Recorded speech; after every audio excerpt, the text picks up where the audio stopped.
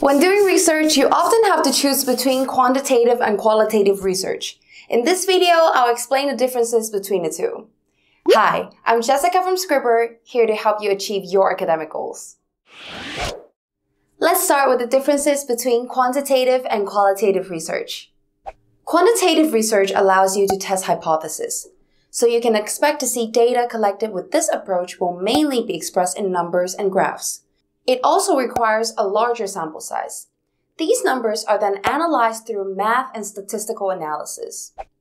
On the other hand, qualitative research allows you to formulate a hypothesis. So yes, opposite to quantitative research, this approach will yield data that's expressed in words and also require fewer respondents.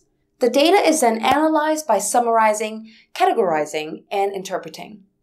Alright, now we know the differences, but when to use which? It's very simple. If your goal is to confirm or test a theory or a hypothesis, you're most likely going to opt for the quantitative approach.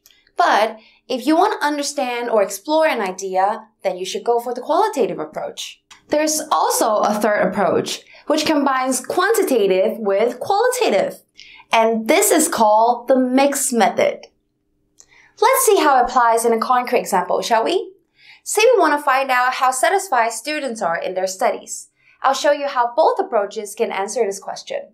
If I'm taking the quantitative approach, I can survey 300 students at the university and ask them questions like, on a scale from 1 to 5, how satisfied are you with your professors?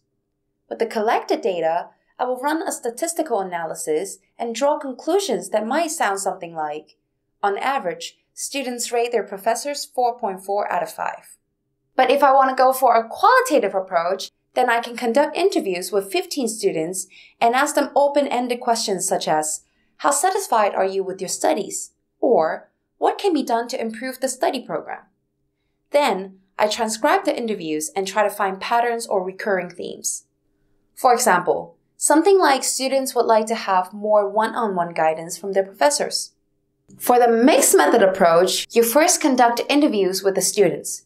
Through that, you gain new insights and come up with a hypothesis.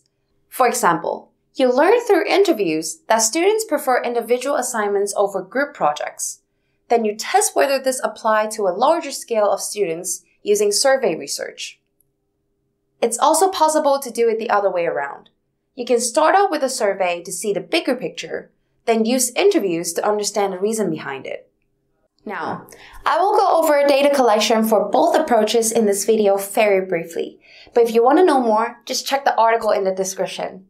To collect quantitative data, you can, for example, survey people online, in person, or over the phone, conduct experiments, or observe subjects. On the other hand, collecting qualitative data can be quite different. You can do an interview, get a focus group, do a case study, or a literature review. And that's it for this video. If you've learned something, give this video a like, and if you have any question, ask away and I will reply. See you in our next video.